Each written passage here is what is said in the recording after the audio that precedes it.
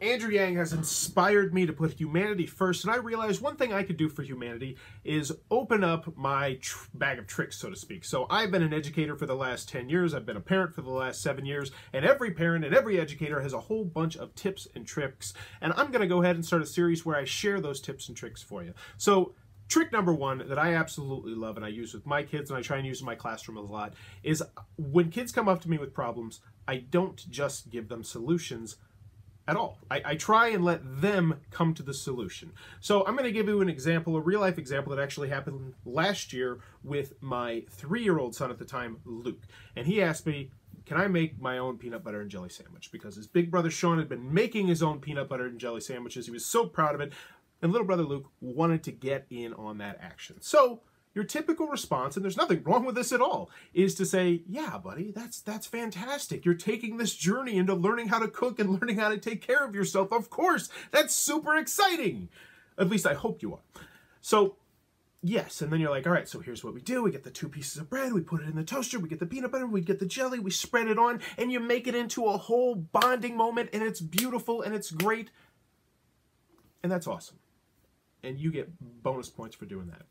But there's another solution you could take, and this is the solution that I take in my classroom, and this is the solution that I took last year, and I said, yeah, buddy, let's go do it.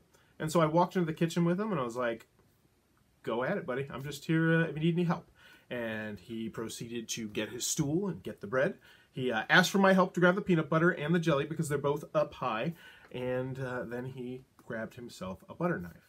And he was a little bit nervous about the grabbing the butter knife, so I was like, okay, buddy, I'm right here. We just got to remember that this part of the butter knife is sharp, and it can hurt you, but as long as you're being safe and you're using it like a proper tool, you're good to go, big guy. And he proceeded to get a humongous chunk of peanut butter and scoop it down onto one side of the bread. And he did grab the heel, of course, because he was, he's just grabbing 2 pieces. So one was the heel. And then he grabs the can of jelly, and he has trouble getting it out because it's all wiggly, and then he puts it on the bread, and he didn't want it toasted, and I didn't bring it up. And so he's trying to smear it on there, and it barely even smears. And then he slaps it together. We get a plate, he gets a cup of milk, we sit down, and he starts eating it. And I say, how's your peanut butter and jelly sandwich, buddy? He's like, it's good. And I was like, cool. And I'm like, do you like yours better than, say, me or mommy's? And he's like, no, it doesn't taste as good. And I was like, well, what doesn't taste as good? And he's like, I can't taste the jelly. And I was like, wow, you can't taste the jelly. So right there, let's break that down. He is now learning about portion control and why a huge amount of something doesn't necessarily, a huge amount of a good thing doesn't necessarily amount to that being a great thing.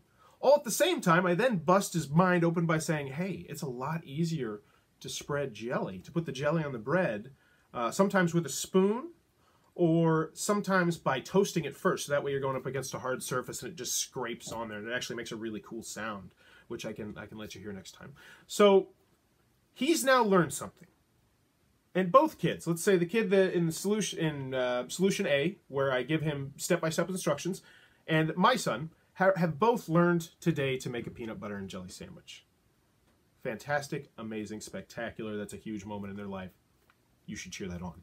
But by asking them to do it themselves, or allowing them to do it themselves, let's put it like that, we have now taught him potentially about portion control, about how it's a lot easier to do things when we toast the bread, about how to spread the jelly and some tips to spread the jelly. And he's learned today that, hey, I am perfectly capable of doing this. I can make my own food. I can cook. Because to him, he is cooking right now, or she is cooking right now. And you should celebrate that.